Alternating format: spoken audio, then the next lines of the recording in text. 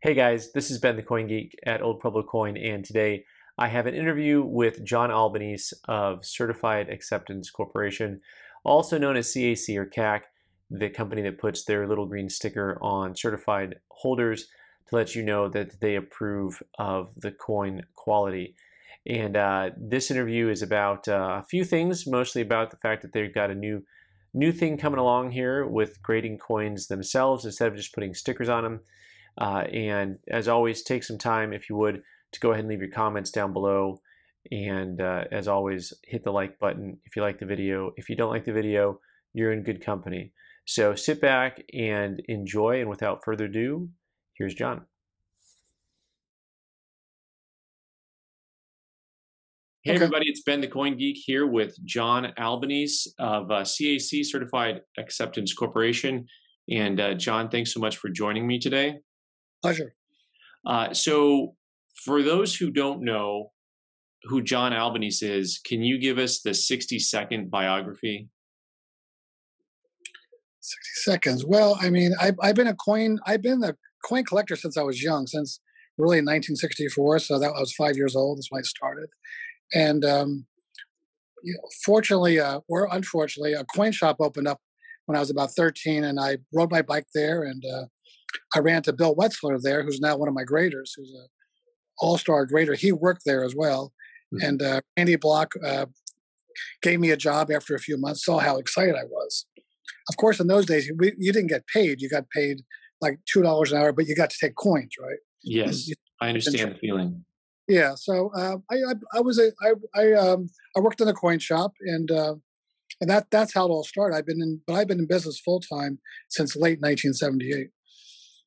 Yeah, and so you're known as someone who has started several coin grading companies involved with PCGS and NGC. Mm-hmm. And then to get into what's been announced recently, I just got to hit something from about 15 years ago and talk a little bit about CAC originally, which mm-hmm. is the little green bean that everyone talks about nowadays. At what point in the marketplace, at what time did you see the need for CAC, the green bean, and what prompted you to create that? Well, I probably saw it in the. I mean, first of all, it's always been an issue in the coin business, and as you know, just like snowflakes, not all coins are alike, and a lot of times the grade alone doesn't describe the value, doesn't slot a coin for proper value. And if you stated in some of your podcasts, sometimes even a lower grade's worth more if it has better eye appeal. And we see that in today's market, where a beautiful AU58 or a 58 plus coin could be worth more than an MS62 coin, or 63 even, possibly. So, I just found that I felt there was a need because there was a large disparity in coins of coin price of coins in the same grade. I always prided myself on buying coins on the upper end of the range, and I found it a bit frustrating. Even selling coins to friends and neighbors, even at my cost, a bit frustrating. The fact that maybe I was charging $6,000 for a coin, and that was at my cost, and they could buy it for $4,000, right? With a deal on making a profit. So it just seemed to me like a natural. There needed to be a way to formalize the better coins. So CAC was really, again, just recognizing the coins that were higher end for the grade. Did you think it was going to work? I hate to say, I mean, I'm afraid to fail, right? And I'm very methodical, and I think things out. And I thought about it for 2 years, and I wasn't even 1%. I didn't have 1% of doubt. I thought it would certainly work. I didn't, because I saw the disparity in the marketplace. It's pretty hard. It would be pretty hard to fail, I felt, anyway. Yeah. Overconfident, but I did think of that. I had a great team behind me, and there was definitely a need for it. So, yeah. Well, it's funny because it's 15 years later, and you're an overnight success, right? So it's something that you put a lot of work into, and then eventually it's really popular. And full disclosure, I don't expect you to know this, but my people who followed me on YouTube for a while know that I was very skeptical of CAC over the years because, and this is philosophical. And maybe I like philosophical discussions, which is one of the reasons I like you, because I've heard you talk before, and you'll go there. But as someone who likes coins and has been doing coins a while, I felt the same way about CAC that I felt about graded coins, which was, Right. well, why do I need someone else to tell me? Sure. There's actually that like angst as a dealer. I'm like, well, I don't need someone else to tell me, Right. and so have you heard that one before? Oh, I've heard it many times, and as I explain to people, I don't believe I don't have. I've had these conversations with with with dealers that were incredibly knowledgeable on how to grade. They didn't need me to tell them, but something sometimes. But there are many times where their customer needed to hear that, oh, this is a better coin. It really wasn't. This is really not for the people that the elite graders out there in the United States. This is really for the didn't know how to grade and to educate them and to put them in a level playing field. And again, we're not performing miracles here. I mean, Yeah. if we uh, if we place a sticker on a Barber half in Proof 67 and it brings $6,000 and the coins that fail the sticker, many of them bring $4,000. We're not doing anything.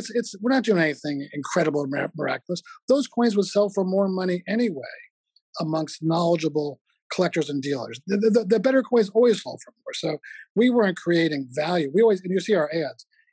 Put a CAC sticker doesn't add value to the coin. The coin should already be better anyhow. We're just formalizing it, allowing those that don't have the time or expertise to grade to identify those coins.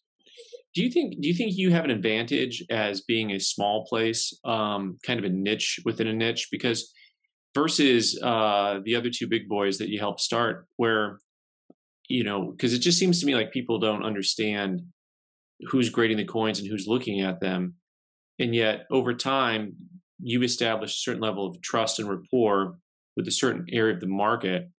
And do you think that gives you some advantage to?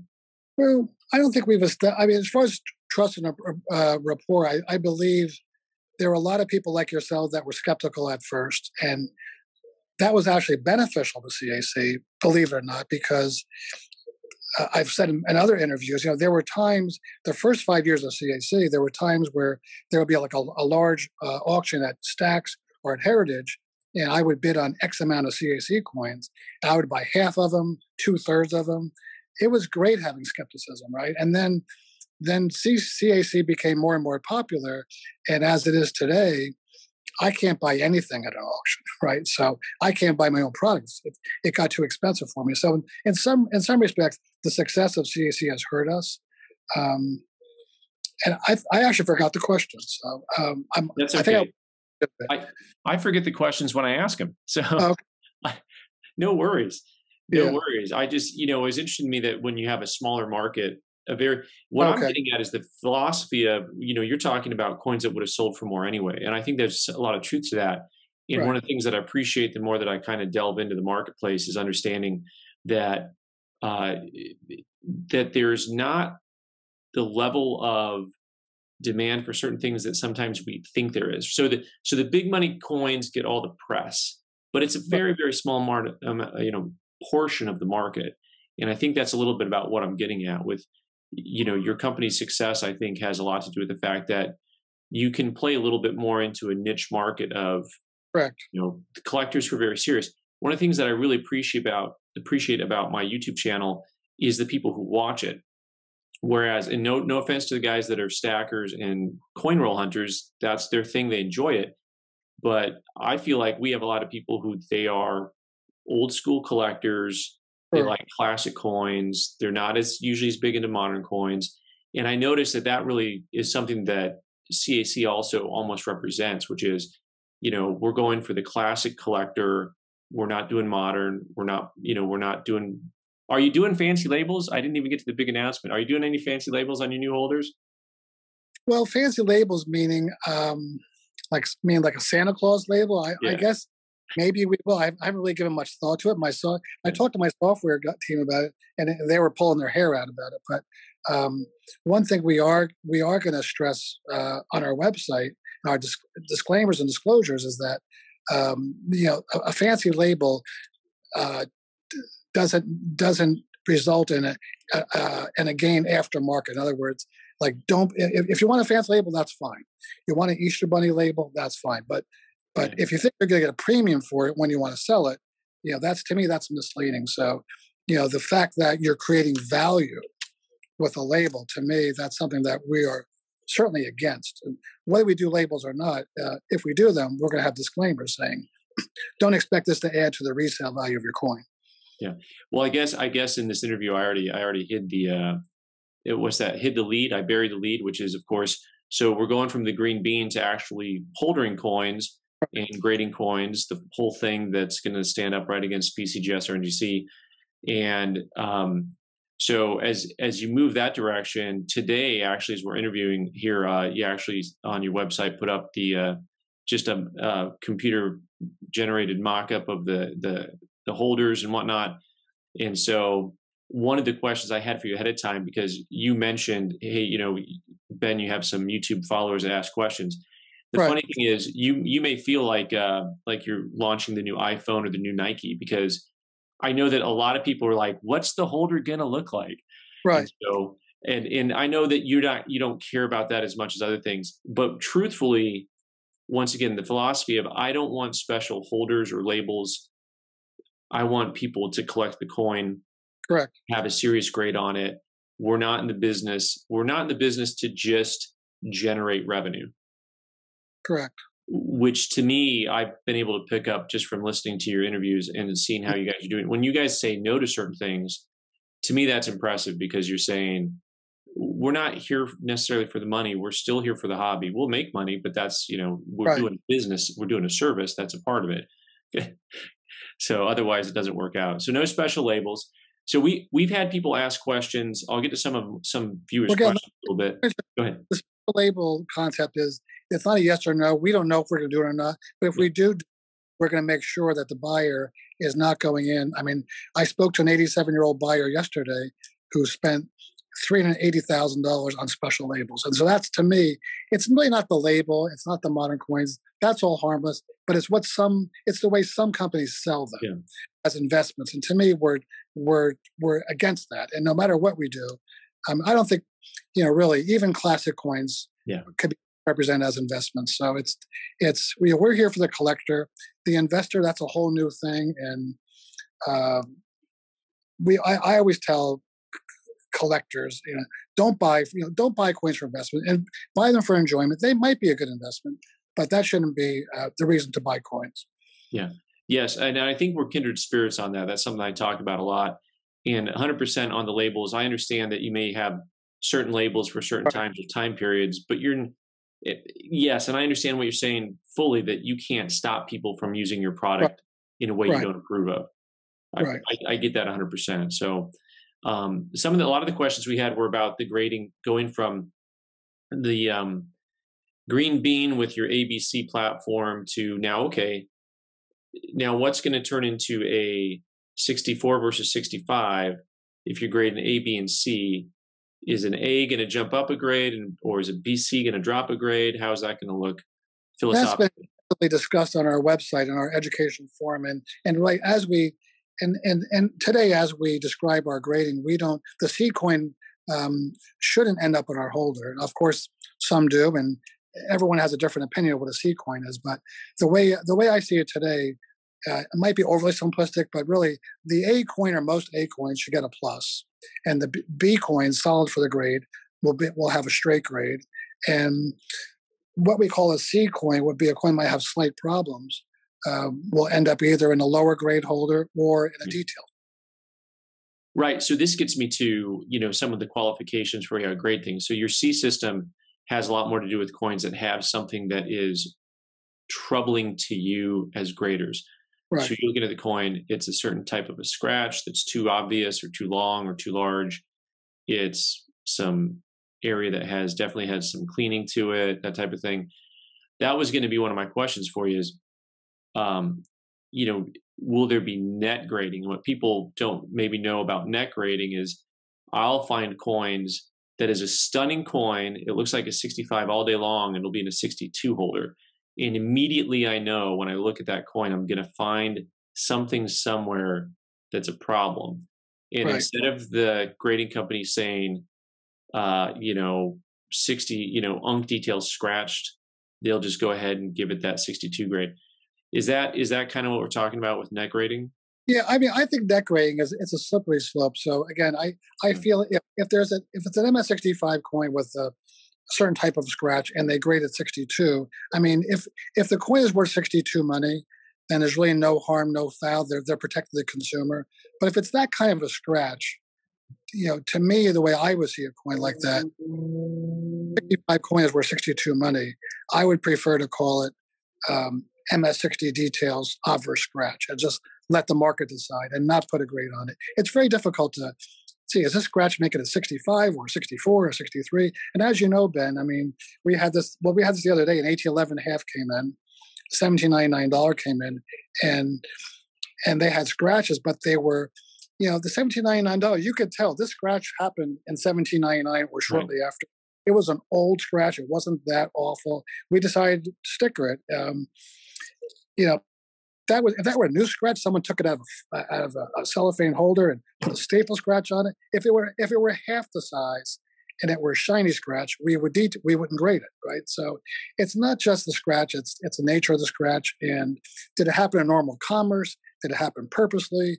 Was someone trying to scratch something out of it, like corrosion or an initial? These are things that we're highly sensitive to. So it's just not an easy yes or no question. But as Yeah, far as certainly. And then right. go ahead. But as far as the net grading, we just prefer, and again, it happens every week usually. A 93S dollar comes in or a 95 dollar comes in. It's a super slider AU58 plus, but it's been cleaned. They knock it down to a 50. It's worth 50 money, but we find it a little bit offensive. We prefer to call it AU50 details cleaned. So you can see a lot more coins in our You can see a lot of coins details that you normally wouldn't see in the marketplace. Yeah. With, So, Annex has done that historically, which I find interesting, which is instead of just saying a grade range in details, they would actually put a grade or put a net grade. with, Historically, I don't know if they're doing it still, but you'd actually see something where it'll say they'll put a numeric net grade or they'll tell you what their grade was before and then the problems right. on it. And Yeah. I find this to be an interesting philosophy because I, that's very different than just saying something very generic. And Right. so I always feel like the more that the grading company can tell the consumer, the Right. better. Well, that's true, but I would tell you that in our business, you have an MS65 $95 which could be $200,000, and you mentioned net. You put MS65 net grade 62 because of scratches. I mean, you really don't know how the coins can be sold. I think it's it's subject to being misrepresented. So I would prefer to just call it MS60 detailed because the higher grade, some marketers will just shoot for that. I mean, I've Right. seen listings with all sorts of misinformation. So I think it would be confusing to do it that way. Yeah. Well, are you excited to grade raw coins again? Well, I don't know about excited. I mean, I think people are. I hear from many that it's so much easier to grade a coin than a holder. Well, it actually isn't. It's easier for a grader really to pick up a coin. Usually, the grade comes to them immediately, as opposed to being in a holder. You see a grade, so you're a little bit biased. You don't agree with it. You're trying to figure it out. Plus, you have the glare. You can't really see the coin that well. It's much difficult. It's really tricky. It's hard. I mean, I do about 500 coins a day, and it's pretty tough. And I could do 1,000 coins, raw coins a day, with ease. So um, I think it'd be a lot easier to grade raw coins personally. Yeah. Yeah, well, yeah, 100% agree with that. I mean, I can pick up old raw coins and check them out very easily compared Right. to Right. slabs. It's tricky. And some of the slabs, even in a new holder, are hard to see through. And then you get something that's been on the bourse 1,000 times. Yeah. You can't even see through Yeah. it. The holder gets tattered a little bit. Sure. Yeah, that creates a lot of questions Yeah. and difficulty. So, yeah, well, it's interesting to note here that another difference between you and the other grading companies, of course, you're still in business, right? You're buying and selling coins. Yes. Well, that's about. Yeah. That's we're gonna wind down the old CAC though for the new CAC. Yeah, yeah. But I mean, you're still going to be doing your coin business, correct? Like you Well, buying yeah, and but selling. but I'm not gonna have much time for it. I mean, I'll make markets Yeah. on certain widely traded areas. But making markets these days, I mentioned that to John Feigeman in the interview. It's really overrated. I've a lot Yeah. of bids, but I don't buy anything. I mean, the market is so strong that really I find myself buying coins when I'm making markets when the market's faltering or the market's weak. Then they come to me for liquidity. But in this type of market, I can't remember the last time someone hit my bid on the screen, right? So I'm not gonna. I'll have very little time for that. I think I'll be busy with CAC. But yeah, I'd imagine you'll be busy. I'd Yeah, imagine you'll be plenty busy. sure. So I don't know how you have time for half the stuff you do. Maybe you Yeah, don't know either. yeah, Especially now, you're going to be in two locations, right? At least for a right. while. Yes, we'll be here in New Jersey, but the main plant will be in Virginia Beach. Yeah. Well, I kind of made a joke the other day that you should move to Tucson and find Yeah, out. I mean, yeah, the summers are hot. I get it, but yeah, yeah, but the winters are really nice. And yeah, the real estate might be cheaper than that is back east, but yeah, yeah. but all of your story goes back to New Jersey anyway. So I'd imagine it's hard to uproot Sure.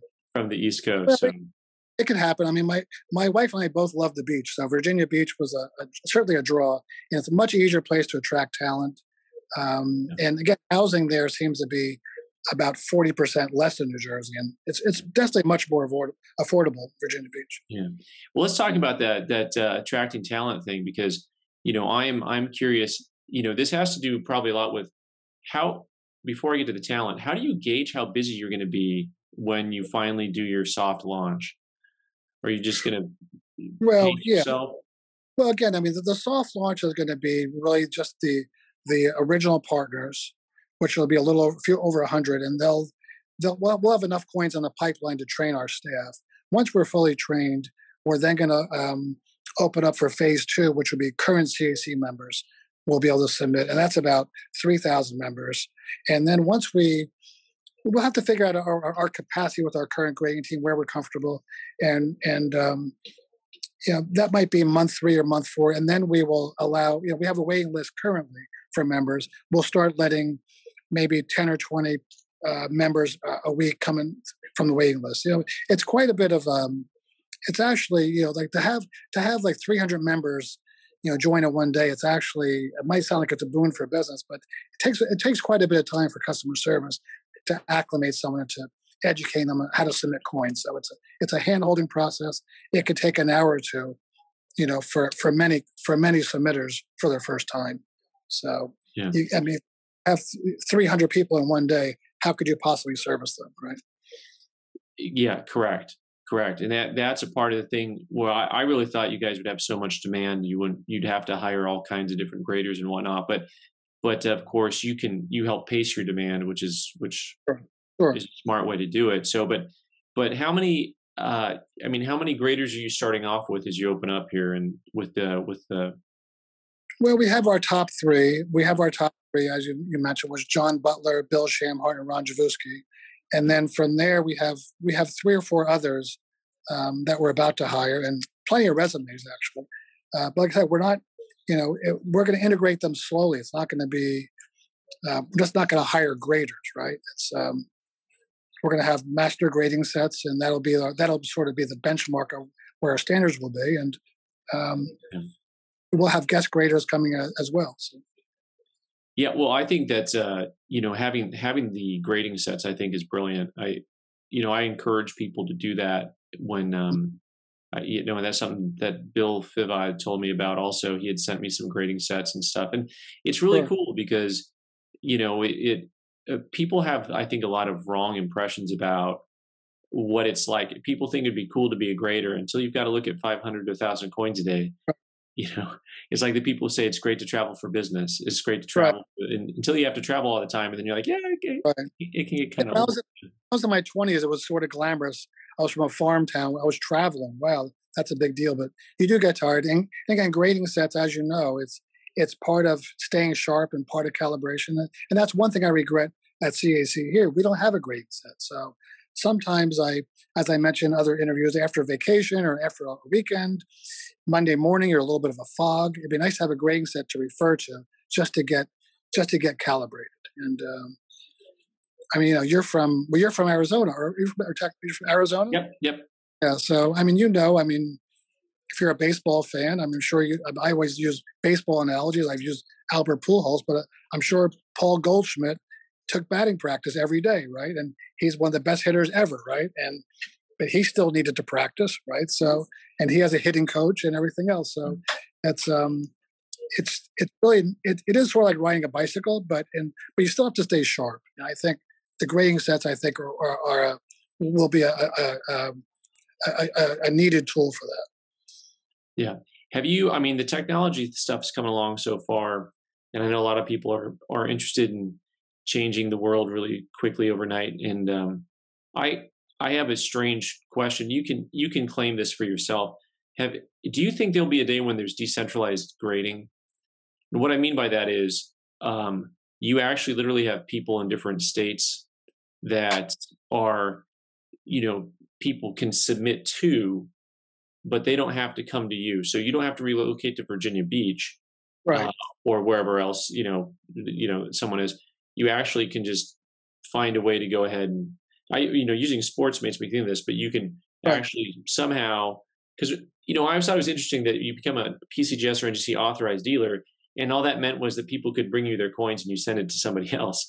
And I Right. always thought it would be really cool to have locations where you can really drop stuff off, have it looked at, have it graded. Maybe the finalization step is somewhere else.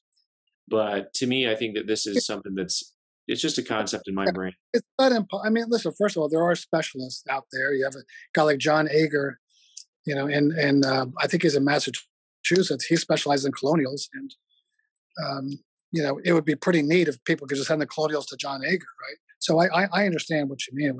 It would make sense, especially in esoteric fields where there's not a lot of widespread knowledge. Colonials being one of them. Perhaps Pioneer another one. I mean, Rick Snow with Indian Head Sense, right? So I understand that's something. It's not impossible. Um, it does cost a fortune, though. I think the ship thing. I can't believe I see some of the packages and what people pay for postage. It's awful. And by the way, this gets to the same. The cost involved gets me back to that idea of if you're able to do grading and slabbing in multiple locations across the country where people can come in and do stuff.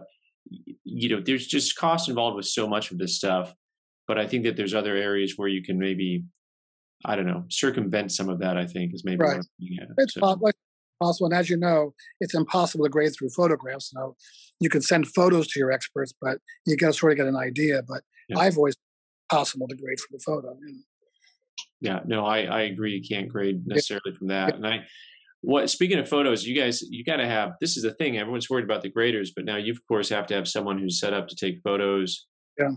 all the computer stuff. But I already know you've got that stuff tackled because you have someone else doing it for you, which is the smartest way to run anything, is to have someone who knows what they're doing take care of it Sure. for you. So is there anything new and fun in the technology world though that you guys get to apply maybe that's different than what the other companies are using so I, far? I don't think so. I don't look at the coin business as a technology business. I could be wrong. To me, it's. I mean, I guess there's all sorts of bells and whistles, but to me, it's. I believe that the competition, and the grading wars, so to speak, will be won or lost in the grading room. Period. And you could have the best technology in the world and the best registry sets and the best everything, and but without the grading, without a strong fundamental product, um, I think it'd be short lived. Yeah, I'm laughing because I'm thinking, I use sports analogies a lot too. And what you said right now is just like, okay, for anyone who watches football, it's won and lost at the line all the Right. time. Right. I mean, that's really where it counts. Everyone wants to talk about the high paid guys on the end, but those linemen really win and lose games Yeah. all day long. Sure. Sure. Yeah, yeah. So, and it's Yeah, true. And so it'll be interesting to see. how Tom Brady has played when he gets sacked 6 times a game. He doesn't look so great, does he? But when he's protected, he's great. So, yeah. Yeah, exactly, exactly. So, um, I think I got to ask one more question here real quick, and then get going, get you back on your day. How much do you think registry sets fuel the hobby? Well, I think they do. I think they do for a small amount. And again, you're in a coin store, so you know that I believe the registry sets. I think it might be the upper end of the market, the most glamorous part of the market. But I do think the nuts and bolts of the coin business are the guy coming in, spending 120 bucks a week, buying silver bars, completing a set. It's really very much of a. I mean, it's a great hobby, and the registry sets might be fine for the top 1 2% of collectors, but it's such a small part of it. Yeah. Um, I think it's a people like to highlight it because it's glamorous, but it's really the guy coming in. I went to my old coin store about 5 years ago in Flemington, New Jersey, and I sat there for 2 hours and just watching people coming in and buying their silver bars, filling in their sets. It was just these people, these guys aren't watching your video or are not on our website, and they're not in registries. They're just regular guys, and they're buying coins by several hundred people in a small town buy coins every month. So there's a lot more to the hobby than what we see um, at some of these high profile events. Yeah. Yeah, absolutely. We preach hobby here. We try to have content for people who are beginners to advanced collectors. So we try to cover all of our bases, and it's a pretty broad spectrum. Right. Yeah. So, all right. So anything that I should have asked you that I didn't ask you? But yeah, so I did see one of your videos a few videos ago, in which I was interested because you mentioned about like the 500 coins a day, and how could they have a disagreement only 7 or 8 coins, and I just wanted to Yes. check. So, and I remember, and you mentioned to me one of your mentors, which was a great mentor, Alan Rowe, and you brought him a silver Kamem, and you said, this could be a 66. And he said, yeah, but you have to buy it as a 65. You might get a 66, but you can't pay that kind of money for it. That's how I like to look at CAC. Whereas, like, if you see a really nice York Kamem and you think it could 66, well, that's why you have 65 plus, right? And we want to give the benefit of the doubt to our members and our consumers that like, here's a nice MS65 or a 5 plus, and it could be a 6, I guess, right? But when it comes time to actually sell the coin, and someone brings it into a coin store and wants to get paid for it, they always tend to be more conservative and knock it down a little bit. And we like to think of our coins. Most of our coins would hold up in value if they were taken out of the holder. So, and I always felt that one day, full circle, it could come back to full circle one day where coins are only worth what they're worth out of the holder. And to me, that's how, being a coin dealer, that's how I like to look at them. And when Yeah. push comes to shove, if I'm looking at a coin and I'm thinking, gee, is this saying an MS65 or a 64? When push comes to shove, I think, well, I wouldn't pay 65 money for it. So therefore, it's not a 65. Maybe that's the wrong way to grade, but on borderline coins, you have to look at it that way for the consumer. Yeah. One of my favorite concepts is that grades don't matter, price does. Right. And that's exactly what you're getting at there. Some people don't understand the statement, but it really is what matters is what are two guys willing to negotiate a price on something. So, well, I know you've got lots to do. Thanks so much for your time. How can people find you if you got any updates, or where should they go if you got anything, website to send them to? Yeah. Well, we have our website, caccoin.com. And we do have an educational forum. Uh, lots of members asking questions. I think we have about 17 or 18 questions that are now been answered up there. So there are some obvious questions and some esoteric questions, and we're going to build on the FAQs. So Yeah. you're Well, welcome to great. join. We'll have that link in our show notes here. So, All John, thanks so much for your time and good luck with the new venture. right, Ben. Thank you. Appreciate it.